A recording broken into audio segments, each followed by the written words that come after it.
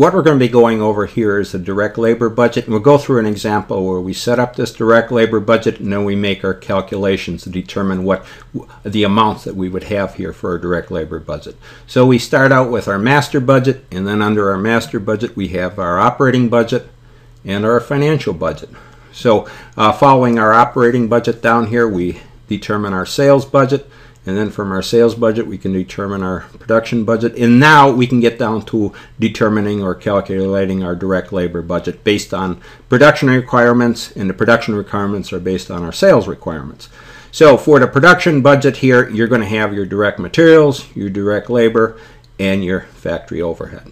And then knowing those amounts, you can determine your ending inventory amounts based on the production requirements, and then you can, based on sales requirements, you can determine the cost of goods sold, and knowing your cost of goods sold, then you can determine the income statement here.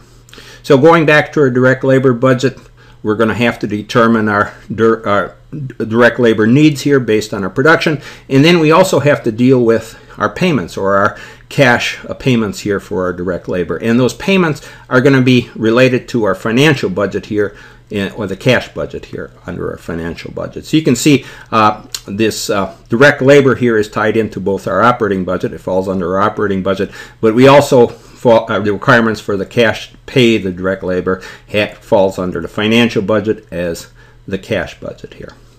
Okay, so we're going to be dealing with the payments here. First we're going to have to determine our direct labor requirements here, and then we're going to have to determine the cash payments here for direct labor.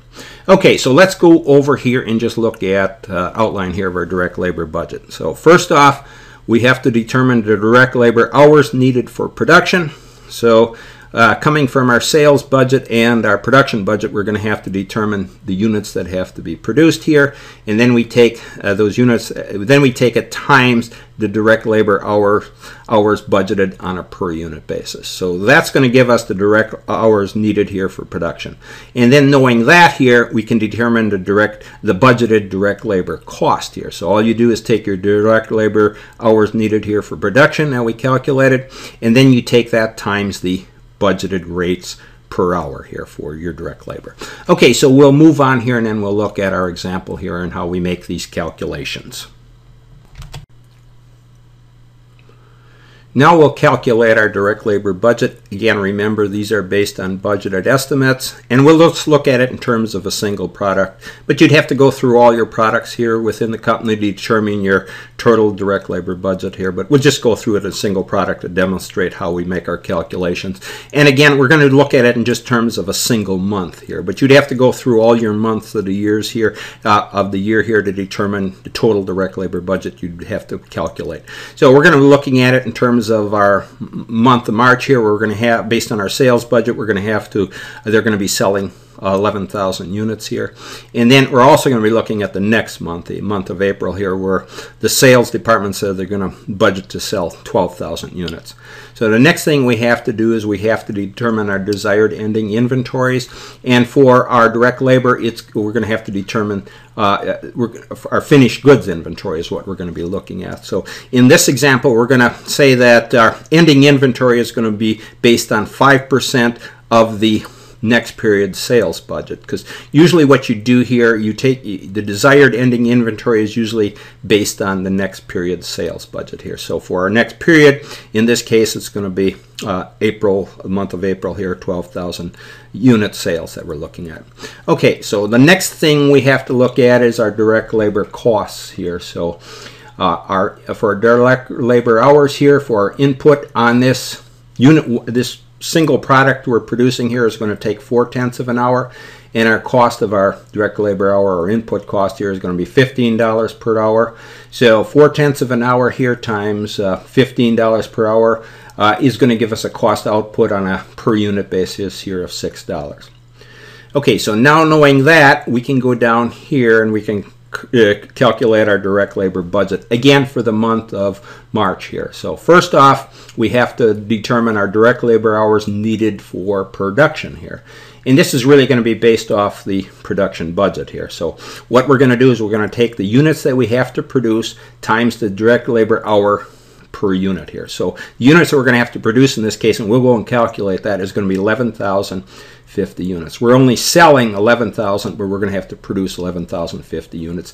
And you take that times 4/10 of an hour here per unit, you're going to get 4,420 direct labor hours here for your budgeted period here for March. Okay, so let's go and let's look at how we calculated 11,050 units here. Okay, so this came off our production budget again for the month of March here.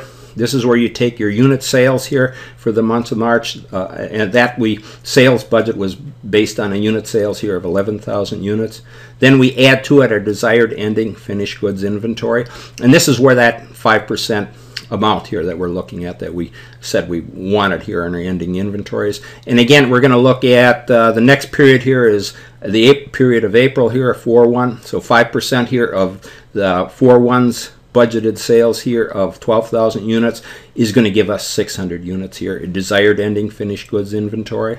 And then we have to subtract from it the beginning finished goods inventory, and this is for the month of March here, the month we're dealing with. So again, we take 5% here times the budgeted sales for the month of March here, 11,000 units, and that's going to give us 550 units here in our beginning finished goods inventory. So subtracting that from our amounts above here, we're going to come up with the units that have to be produced here for 3/1 is 11,050 units. Remember, our sales are budgeting to sell only 11,000 units, but because we have to take care of our desired ending and beginning inventories here, we're going to have the units we're actually going to have to produce is 11,050 units.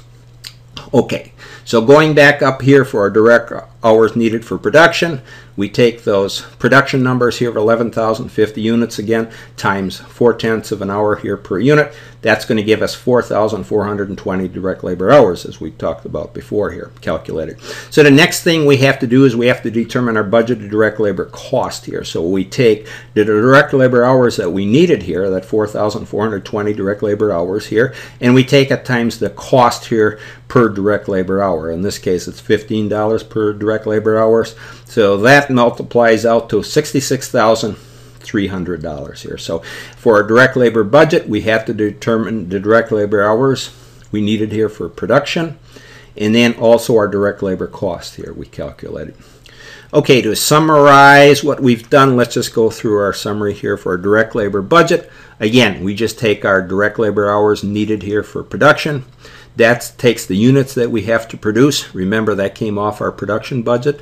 Production budget was based on our sales budget, but we have to determine our units that we had to be produced based on our production budget, and then we took those times the direct labor hour on a budgeted per unit here, so budgeted per unit.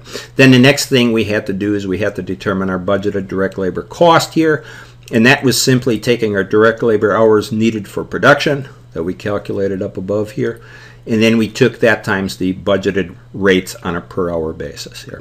Okay, so that summarizes how we'd set up and calculate our direct labor budget. Now remember, we did it just in terms of a single unit here, but you'd have to go through it for all your units, and then it becomes quite involved here because the units here are going to require quite a few calculations to determine the direct labor, because they're probably going to go through a number of different operations and so forth. But anyway, you follow this procedure here that we went just on a single product for the single month, and then you'll come up with the idea on how you would do it here for multiple products here in looking for the entire yearly budget here based for each of the months here. Okay, so that'll summarize our topic.